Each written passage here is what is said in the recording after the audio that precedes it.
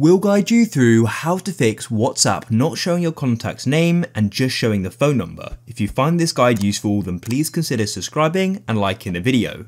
So first of all, do just make sure you have gone and saved the phone number to your contacts. If you're sure you have, but it still isn't appearing, then firstly, close off WhatsApp. Then what you need to do is go and open up your settings. So just go and open them up like so.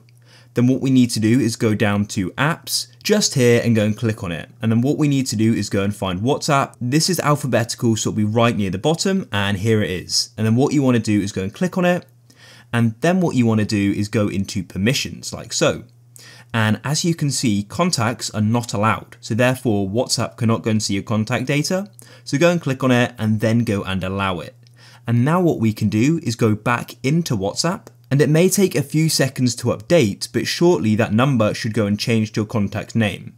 If it doesn't, then what we can do is go and close the app. To do that, you go to the bottom and click on the three bars and it will open up. And then we need to go and swipe up on it like so. You can then reopen it like so, and as you can see, the contact name is now showing instead of the phone number. It's that simple.